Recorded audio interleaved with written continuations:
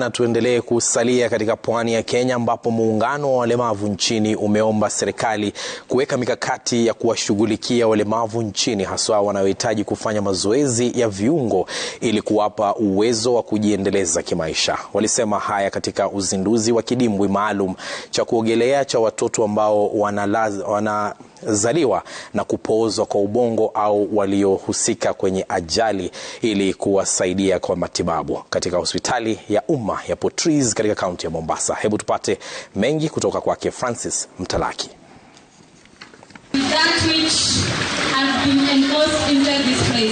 Kidimbwi hichi cha kuogelea ni tofauti na vile vya kawaida. Kazi unayoiona hapa ni ya kuwasaidia walemavu wa aina tofauti, hasa watoto na waliohusika katika ajali. Wanahitaji kupasha misuli moto ya viungo vyao, ndio wanapaswa kuogelea.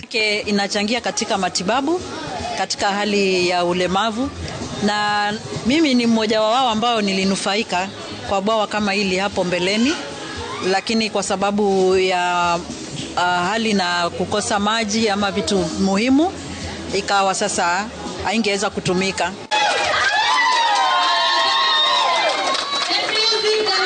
Walemavu hao walifika kushuhudia kuzinduliwa kwao.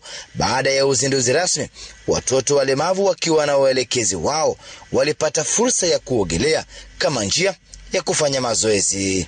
One of the things that benefits the children with this project is about children with cerebral palsy, children with autism, children who have restricted movements of the body, and you realize actually that the therapy pool will help the children to relax their muscles, enhance their movements, enhance even their thinking, because it has a relationship when they enter the water. Wanaweza kuogelea ama kupata exercise through hydrotherapy, ambapo inasaidia kurelax ama kufanya misuli ikanyooka.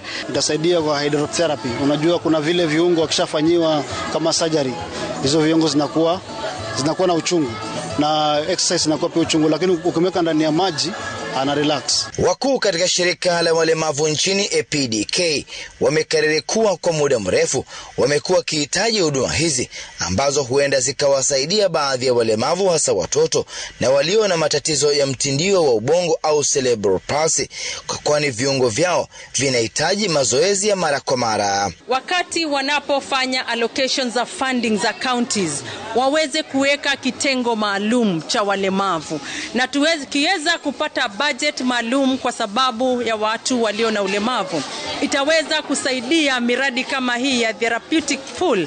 Hatutakuwa na zile changamoto za kusema ya kwamba ni nani atakaye manage.